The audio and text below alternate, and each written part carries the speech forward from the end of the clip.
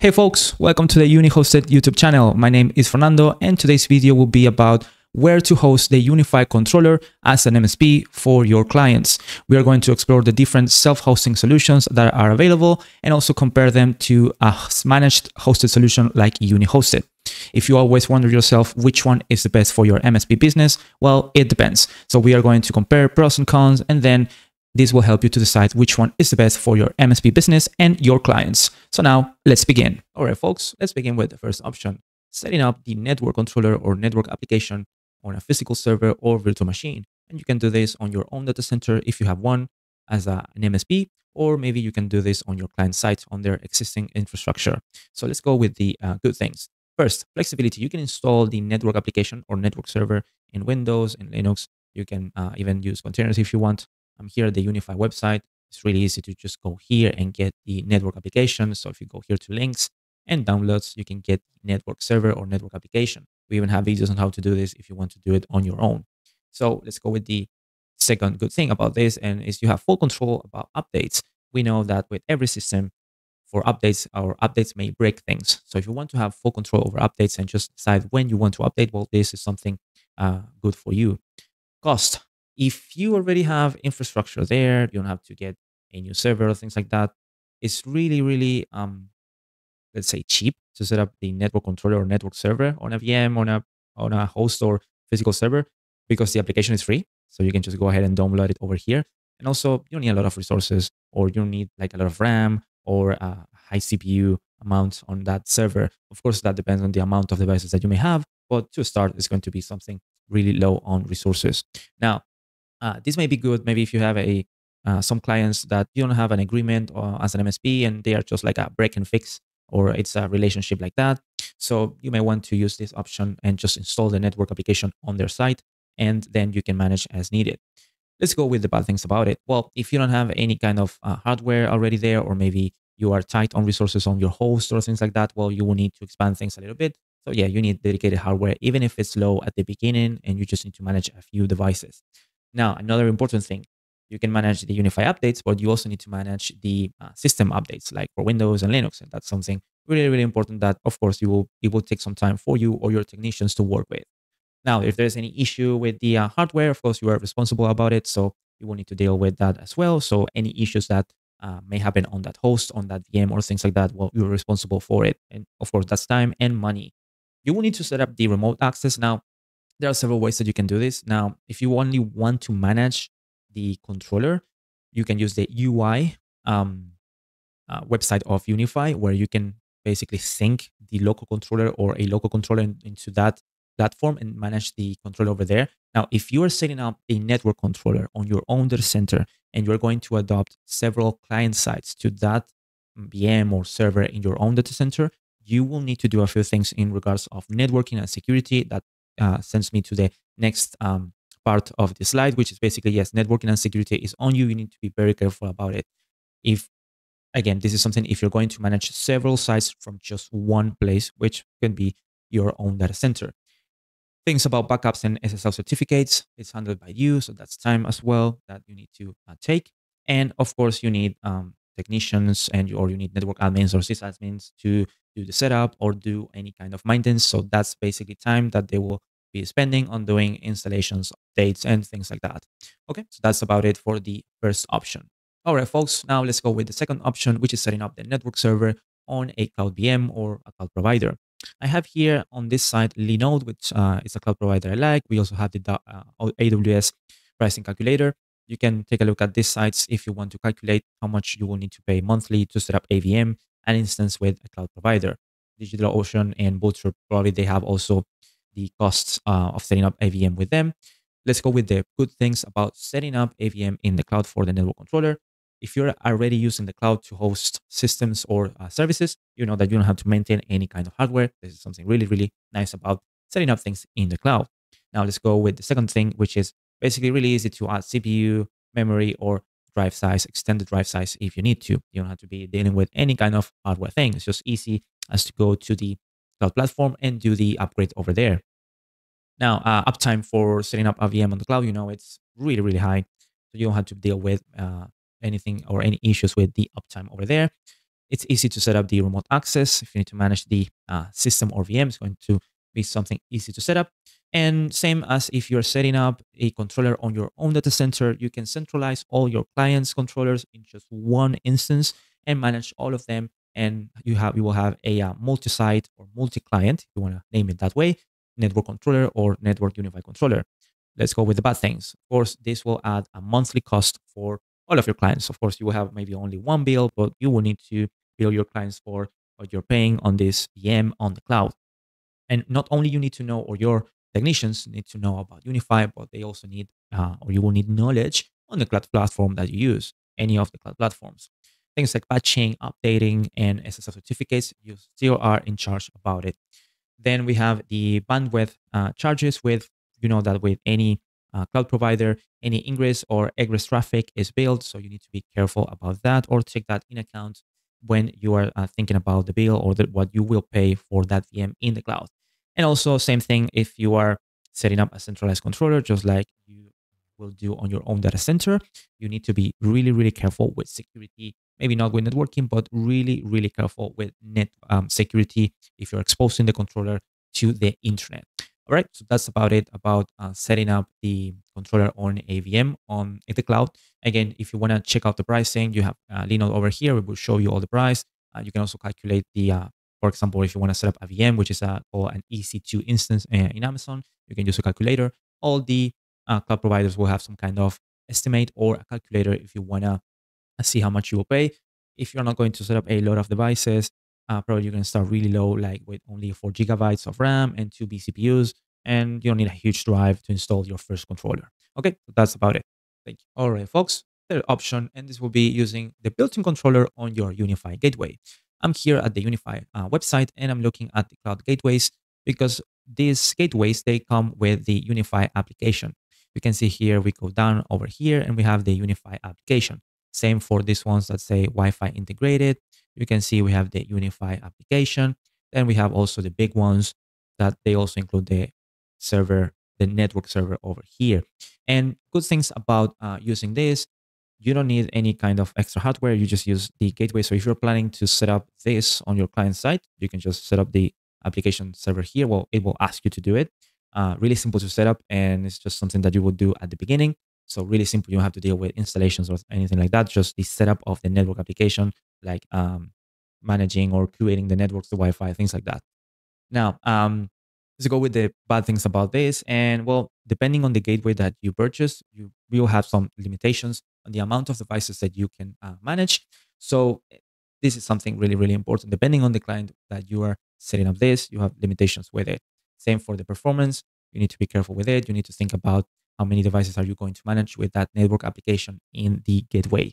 If there's an issue with the gateway, like it's completely dead, you will lose the network application as well. And well, you need to be careful with it, take your backups, and plan for disaster. Now, let's say that you deploy this to several sites, and let's imagine that you need to do updates on each controller. That will be a lot of time for your technician to work on that. So it's going to be difficult in regards of time, because again, you will need a technician or a sysadmin doing updates on each client site or each gateway. Maybe if you have only one VM or network server, you just do an update on one server and that's it.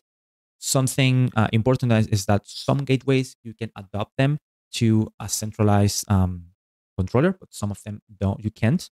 So you are limited there, and you will need to use maybe the built-in controller only. And again, you will need to update each network application on the gateway. Then for remote management, well, you will need to deal with things like security and networking. If you want to remotely manage the controller, you can use the UI website. It's easy to sync, but again, you will need to access each controller on its own. And this basically is time. If you have a centralized controller, you can do just everything from a single place, and then you can switch really easy between sites. Again, something important, not all the gateways, you can manage them with a centralized controller. So please take a look at that before you're thinking of setting up this kind of gateways. Okay, let's go with the next one. All right, folks, let's go with the option of using a cloud key to host the network application or network controller.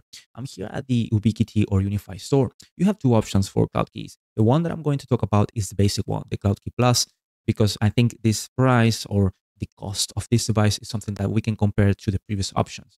You also have the Cloud Key Enterprise, but this is something really, really expensive, and I think it's not worth to compare this to the other options. Okay, now let's go to the information about the Cloud Key, and now I'm going to talk about the good things and the bad things about this. This is basically the device that it was or it is designed and built to manage UniFi devices on a site. So it's a very good option if you want to use it. Really simple to deploy. You just connect the Cloud Key on the network, and you don't have to deal with any OS installation or network application installation like you have to deal with if you go with the VM option or virtual machine option. Now, if we compare this to the previous option, which is basically using the network application on the gateway, you will have an issue here. With this, the good thing about this device is if the gateway dies, you don't have any issues with managing UniFi devices because the network application will be on this device, which is the Cloud Key. So you don't have to, or you don't depend on the gateway. If there's any issue with it, you can still manage the UniFi devices. Bad things about getting the Cloud Key. For each client, you basically need a Cloud Key. So for each client, you need to get a Cloud Key for them. So that's money. The capacity to manage devices is limited. If we go down here, you have the capacity calculator, and by default, you have the network application. You can see that you already have a limit for the amount of access points that you can add to a Cloud Key. Now, something really, really important, and the firmware and updates are managed device by device. So basically, let's think about this. Imagine you have your technician. This is something really similar to the previous case where you're using the built-in controller of the UniFi Gateway. You will need your technician, you will need your sysadmin or network admin go through each Cloud Key and do the firmware and network application updates. So that's a lot of time that your employees can be doing something else instead, something that you can build more for like any kind of project or things like that. So I think this is something really, really important to mention. And then if there's any issue with hardware, well, you will need a technician on site to check what's happening with the device. Okay, so that's about it to about using a Cloud Key. Again, if you want to see more details about the Cloud Key, you can go to the Ubiquiti store and you will have all the details. And you see you have different options for the price of the Cloud Key. All right, folks, now I'm up here and we are getting into the last part of the video, and this will be using UniHosted for your controller and your client's controller. So good things or pros, and same as setting up a VM on the cloud, you don't have any kind of investment or upfront cost to set up the controller or the VM, let's say, for the hardware investment. You don't have to deal with anything like that or any kind of on-site maintenance for the hardware where you're setting up the controller. Now, if you want to deploy your UniFi controller with UniHosted, it will take you just a few minutes. And this is something different than setting up a VM on your data center or maybe on a cloud controller, because you don't have to deal with the installation of the system and the network application. With UniHosted, you just need to do a few clicks, set up a payment option, and then you will be deploying the UniFi controller for you and your clients. So something that you are not going to spend time dealing with the installation of the UniFi controller.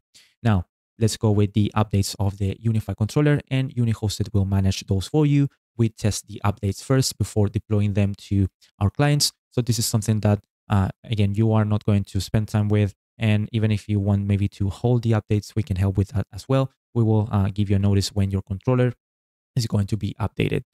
For SSL certificate management, we can help you with that as well. You can bring your own domain if you need to. So this is something we can help you with. And same thing for backups. You don't have to spend time thinking about backups or anything like that. Because we have automatic backups for your controller. Now, another important thing, and this is about security, we have an extra layer of security with the controllers that we set up for our clients. So this is something really, really important. And you don't have to deal with this if maybe you are setting up something on the cloud or on your data center. Well, you need to deal with this. But with using UniHosted, we have an extra layer of security. Same as the previous options, you can centralize the management of all your client sites on a single controller. So this is something really, really important that as an MSP you need. And you have enterprise support. This is not covered by the other options. So this is something that really will help you to your MSP business, so you can focus on other things. And if you have an issue, we have enterprise support and we can help you. Now, what is the cons of using, or the con of using UniHosted for the UniFi controller? We will go down here, and basically is the cost. Now, I mentioned before on the other options that maybe you don't have a cost with setting up the controller. Maybe the cost is translated into the time that your technician is setting up the controller. But again, installing the network application is free. With UniHosted, you have a base price that you will pay for the UniFi controller. And as you scale with more devices, the price of this monthly subscription will increase. So you have here the pricing. You have also the free trial, but this is not recommended for production or maybe for your clients as an MSP.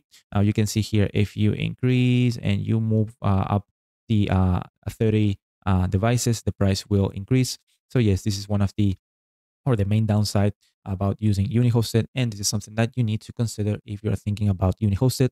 So the price will be up to 500 devices, where it will show you here the price for the controller. If you need to know what is the price for more devices than 500, you can request a call to us and we will help you with that. Okay, so that's about it, and the pros and cons of using UniHosted as a UniFi controller. Well, folks, that's it for today. At the end, there is no perfect solution for anyone. You really need to analyze all the good things and the bad things about where you are setting up the UniFi controller for you and your clients. Hopefully, this video will help you to think about it. And if you ever need to spend more time on other things for your clients and not spending time with the management, installation, setup of the UniFi controller, remember that you have UniHosted as an option for it. So I hope you enjoyed the video. Thank you so much for watching. If you have any comments, suggestions, or questions, you can drop them in the comments below. Don't forget to hit the like, subscribe button, and also turn on the notifications for the upcoming videos in the UniHosted YouTube channel. My name is Fernando, and I'll see you in the next UniHosted video. Ciao.